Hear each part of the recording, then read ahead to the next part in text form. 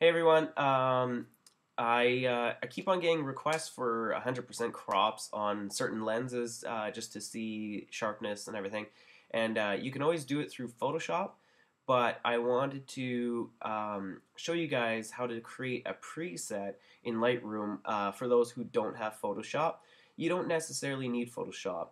There is no preset way. I've read tons of forums and reviews and blogs, whatever, and everybody's asking the question, how do you make a preset? And there's not really a way of making a preset. Hopefully, Lightroom 5 will have it. Come on, Adobe. But for now, there is no preset for crops. But I have a way that I think I've been using, and it works really well. It's really quick. It might not be as quick as a preset, but it's just about as quick once you get set up. So I think I would share it with you because hopefully it'll help you guys. So what you're going to do, first what you're going to do is I've created a folder called 100% crop. And that's what we're going to work with and always use. And then I put one image in here. This is just a screenshot. And then you're going to go into your Lightroom and you're just going to import it like normal, right? Just importing a normal file. You go File, Import, and here it is just to show you. Right there, 100% crop. And then, then what you're going to do is you're going to go into your developer mode, and you're going to zoom in at 100%, 1:1, right? So there's your 1:1, 100% that we're trying to get, okay? Now, you're going to go into your crop. Well, actually, no, you're not, but here, let me show you something real quick. It says 1:1, but that's not 1:1 ratio. People keep on saying, well, why don't you just do that? That doesn't work. It's totally different. What you're going to do is you take an adjustment brush, and I'm using red just so we can see it. And all you're going to do, I'll just quickly, crappily highlight this. You're just going to go around your 100% crop here. This is really terrible, but you guys get the idea. I'll just quickly do this. Oh, that's so nice.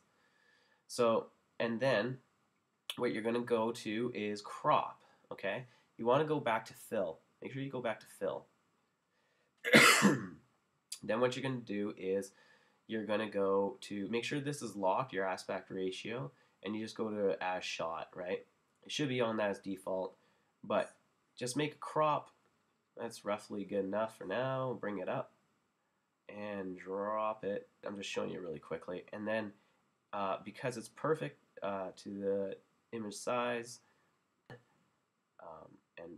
then go enter. There's my 100% crop, okay?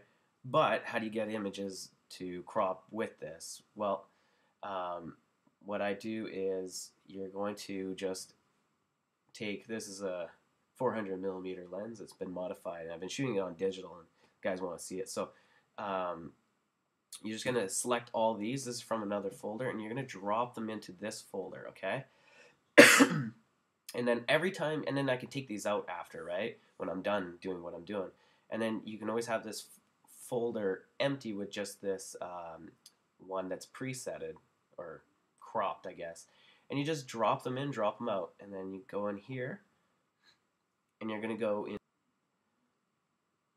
and here's our 100% crop folder that we created. You go import all those, go back to developer mode. Oh, actually, I gotta go back to my 100% because I gotta get developer mode.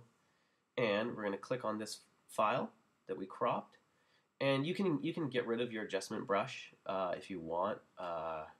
Doesn't matter really. Maybe it would be good to leave it just so you can see it or something. I don't know, but I just leave mine. And then you're just going to select all, synchronize, and make sure everything is deselected, especially this red adjustment brush that I made, or your whatever color you use. And make sure that crop is the only thing selected and synchronize, okay? So now, when we click on an image, they will be, look at that, cropped at 100%, right? Perfect, but it's good enough. It's quick, right? And so then you just, you go to File, come on.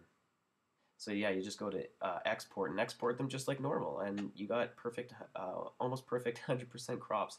So that's super quick, super easy. It could, once you're set up, once you got this thing set up, it could almost be quicker than Photoshop.